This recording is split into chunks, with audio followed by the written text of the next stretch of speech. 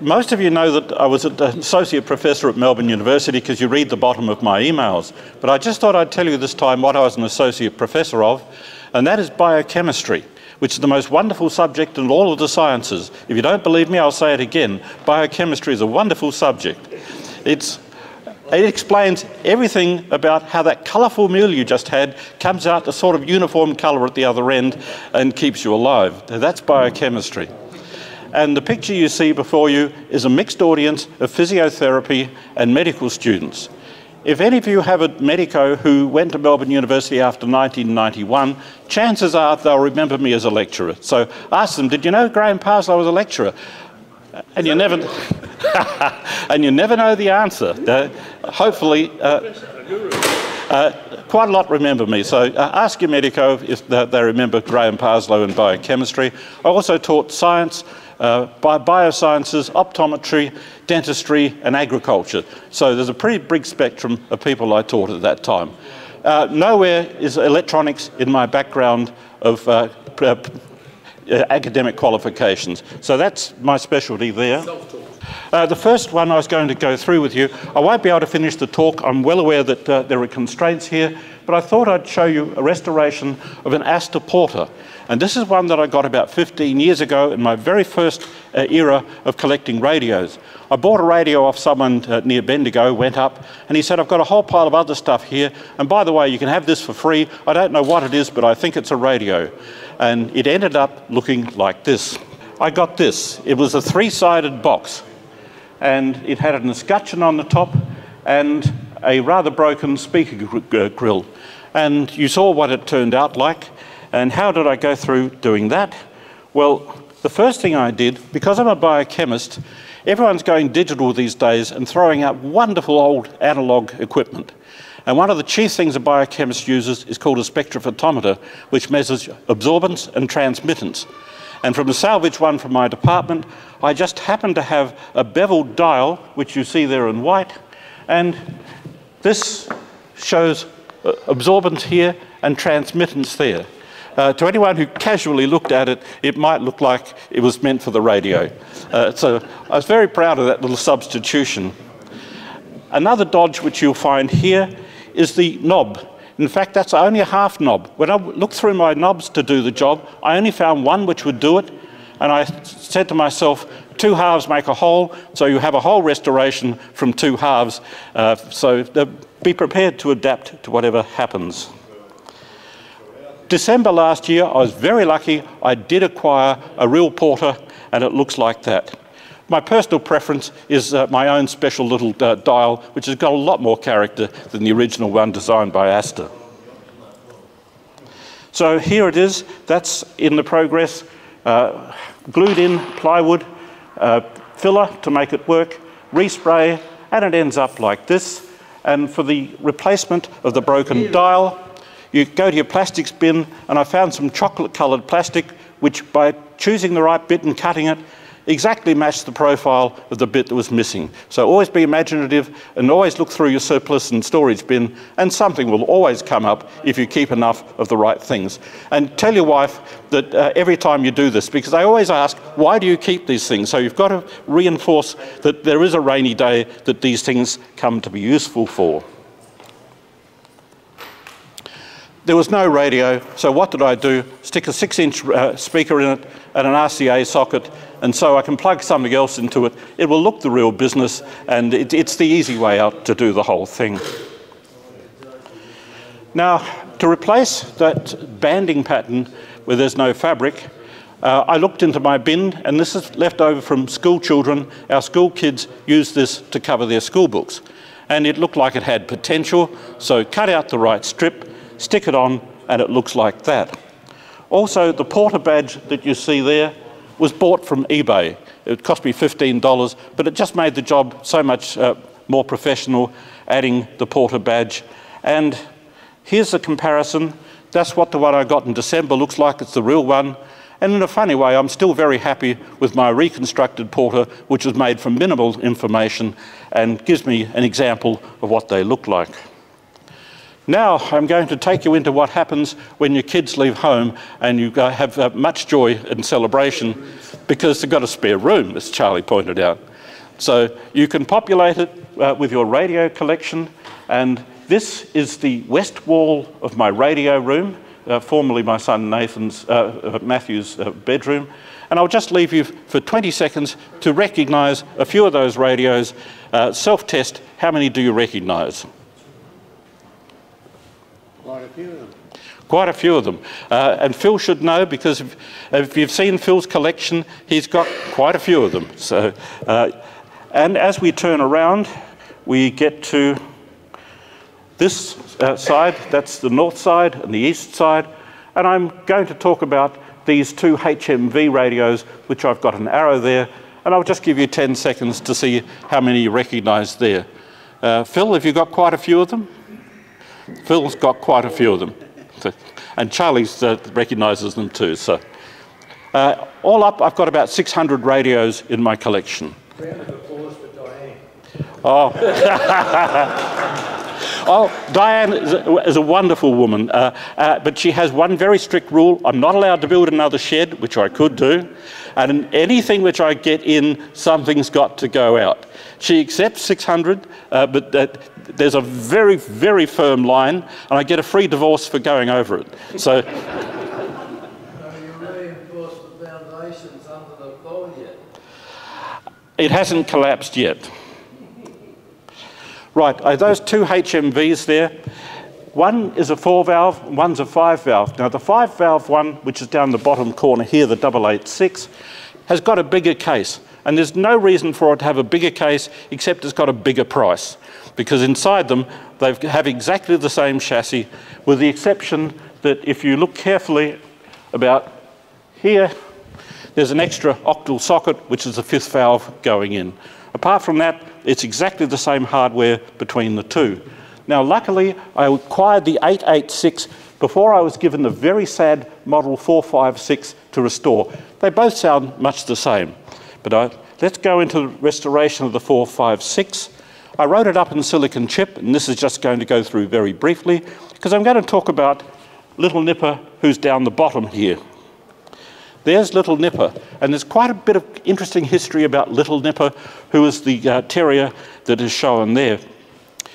A bloke called Francis Berard painted that diagram, and the newly formed gramophone company from 1899 purchased it, and they thought that was a darn good idea. We bought this painting, let's stick it on our gramophone records.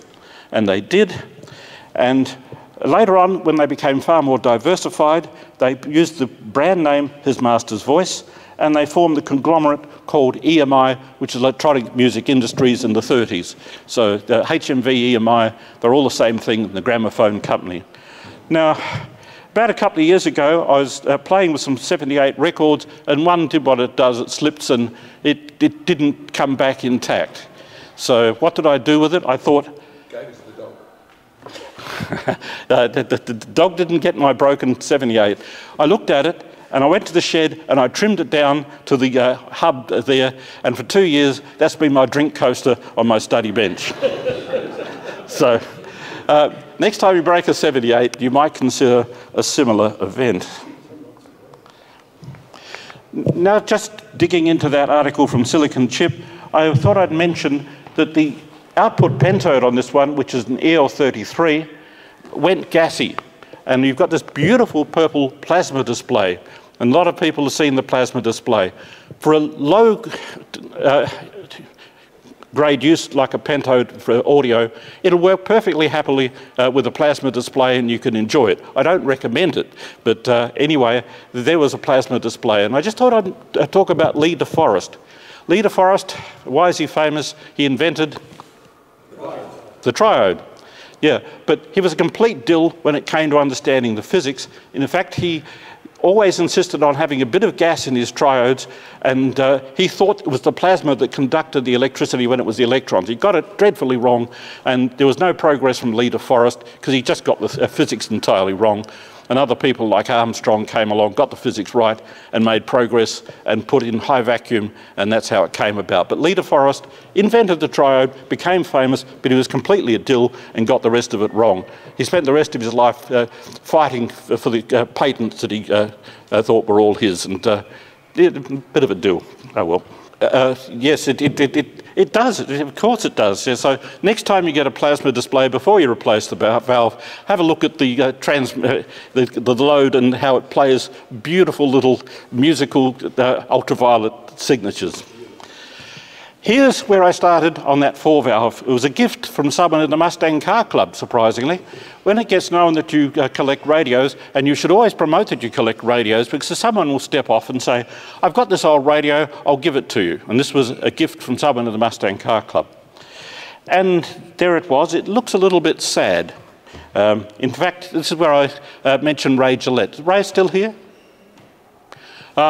Ray taught me that you can add value to a radio by having extra ventilation.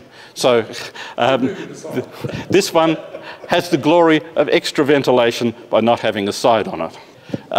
It's every ventilation you can think of, Charlie. And so this is what I started with, a chassis, if I use a stick here, which had no dial, and all that you get is a black background here. And what I did was take the one I had, you'd take a photograph of the dial you've got, you just print it on ordinary paper, you stick the paper on the back, and also the cursor was broken off, and all this cursor is here is a bit of stiff white hookup wire. So very easy to just bend it in and stick it in to do the job. Now I'm going to show you how I replaced the side, and the woodwork is unremarkable. Most people here could just do the woodwork. The tricky thing was going to Autobahn and buying some chrome striping. As you see, you've got these ridges here to match, and all I did was use chrome striping, paint over it, and you've got a pretty good match to go through. Almost everything you do to repair a car, you could use to repair radios. So go to your local Autobahn, Repco, whatever, and get started on radio repairs. In the end, you end up with a radio which looked quite good, just a few points. These celluloid overlays here are very hard to do as a home job. I'll show you how I bodge it up from time to time, but by and large I'm going to tell you to go to Carl Taller in Canberra and buy the ones that he's already got printed off. It needs screen printing and commercial premises to do it. It's really not a home job to do a reproduction like that. Now for 2 years the radio I got went knobless because HMV knobs are, you go through thousands of them, and eventually if you spend 2 years going through thousands of knobs, you catch up with them. But you all know the rare ones. They're the ones you never find in anyone else's collection of 2,000 knobs, so they're as rare as hen's teeth. Just a plug for my mate Carl. I was speaking to him only yesterday. I really like Carl, and he's really dedicated to getting the best price and the best quality he can for reproduction parts. You'll have noticed that this advert appears in Radio Waves, so it's easy to get to it, just the back page of Radio Waves. And he's always increasing his range. If you talk to him personally, he will even go out of his way to make new parts to your own order. So I highly recommend Carl. He's in it because he's a radio lover and does a great job.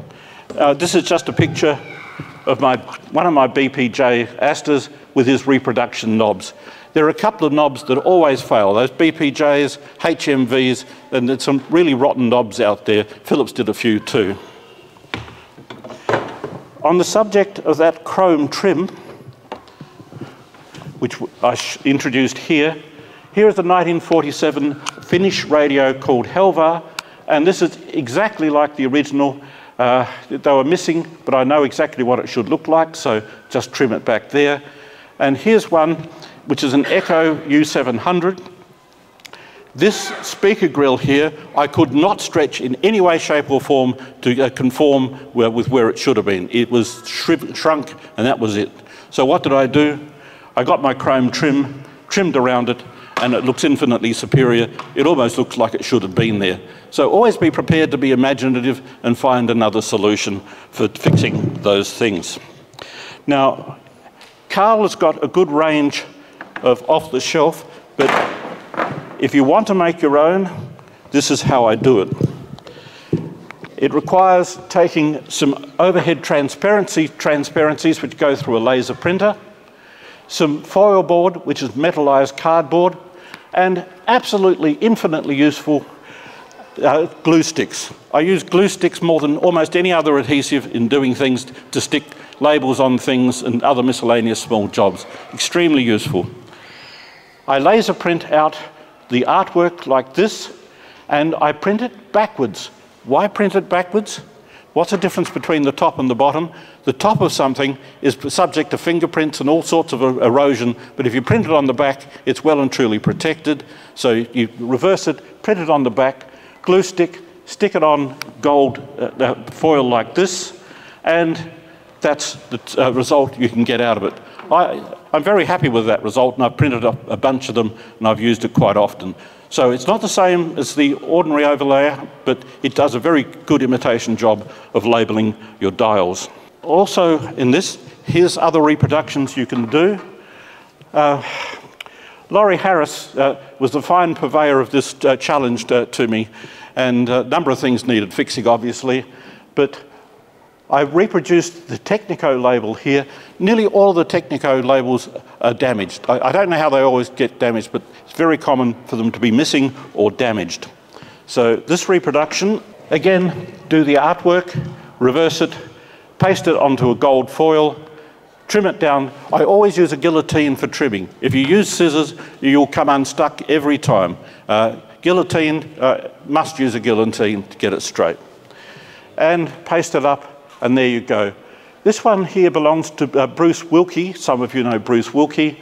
And it's only got a minor dent there, but most of them are damaged in some way, those Technicos. Now, I did bring along 2 Technico Fortresses. And one of them is the real McCoy. It's all genuine, original, and it's got its Technico intact. The other one's one I restored only a couple of weeks ago, and for that, it was missing the Technico label. And I decided to make a different sort of reproduction to fix that one. Yes, if you hold that one up, that's the real McCoy. You should come and have a look at this afterwards, because I want to point out that this has got its original label and it's got its original dial. I copied that dial because the one on the next one was broken. So there's the original, and I'm keeping that one. And the next one I'm going to put in the auction at the end of April. And the 2 things I want you to notice are the reproduction on the second one there, which you see the Technico there. In fact, that's a positive print. That's just printed on paper. It's a colorized Technico, printed on paper, and it's got some clear plastic pasted over the top of it, again, just using glue stick, and you can look at the result there. It's certainly better than how it started with a broken Technico. So some things are quite easy to do. That's just a positive print. It's not clear. The clear is pasted on afterwards. So you can all do something like that to get it to work. Right, changing topic. Oh, I also you should look at this too. You know, I pointed out in the HMV that I printed an entirely different dial and pasted it behind. The second one is a paste behind dial because the original glass was broken. So when you look at this, compare a real glass dial with the reproduction, and from 10 feet away, you really can't tell the difference. So when you've got a broken glass dial, be prepared to print something and stick it behind rather than have it at the front. You can do the comparison right there.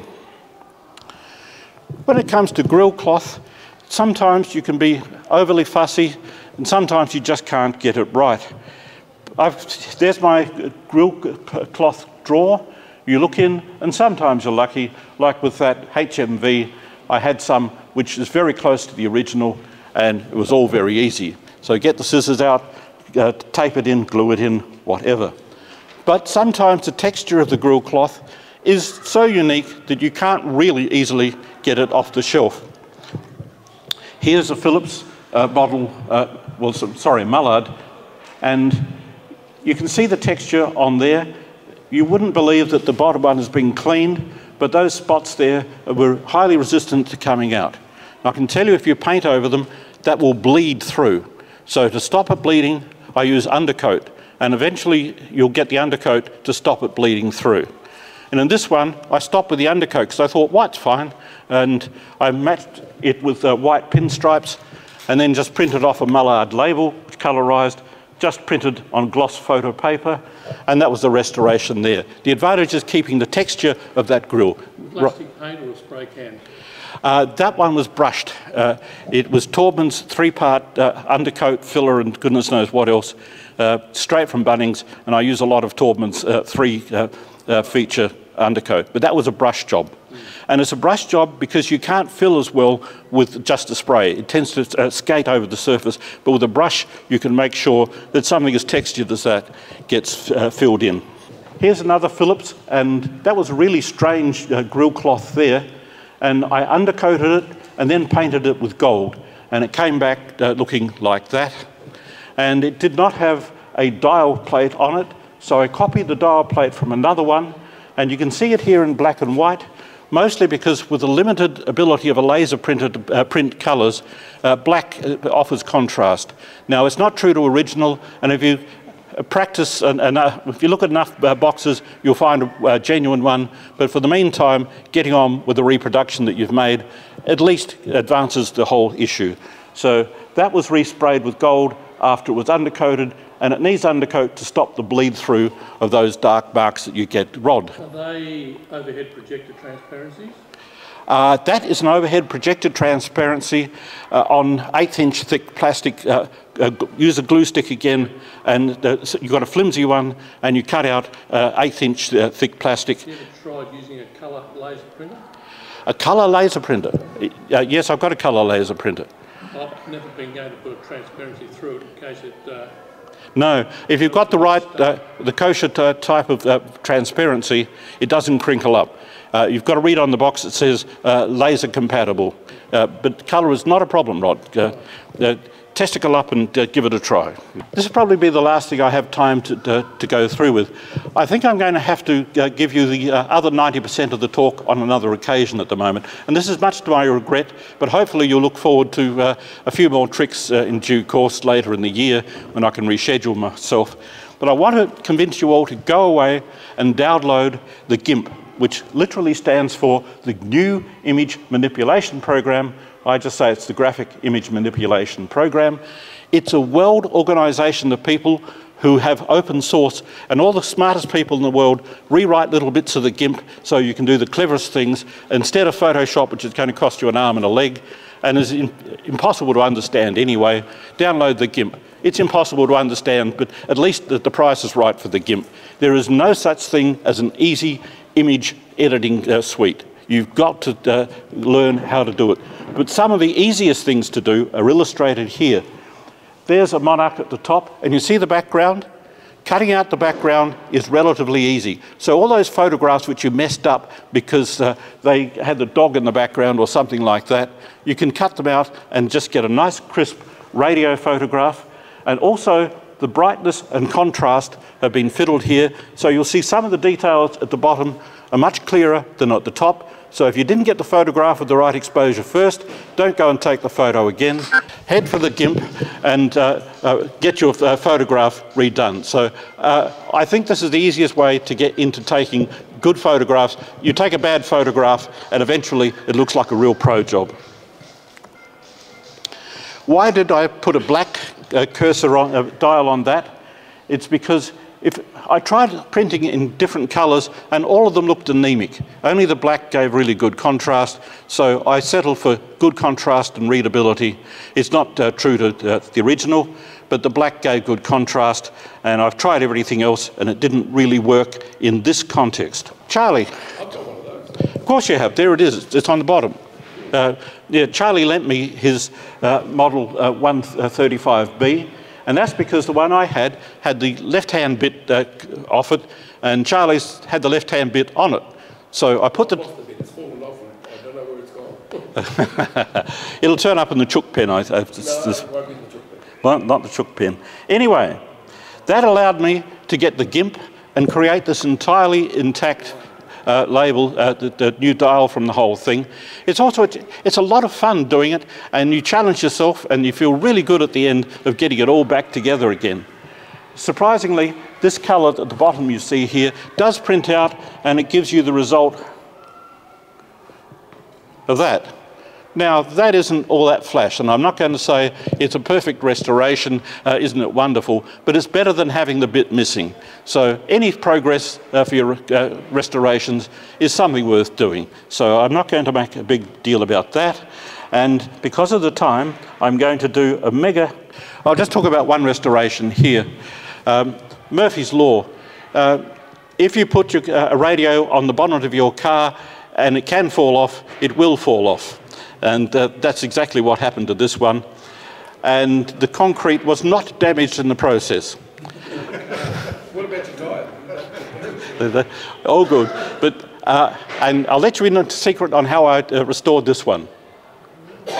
I bought another case. So, when all else fails.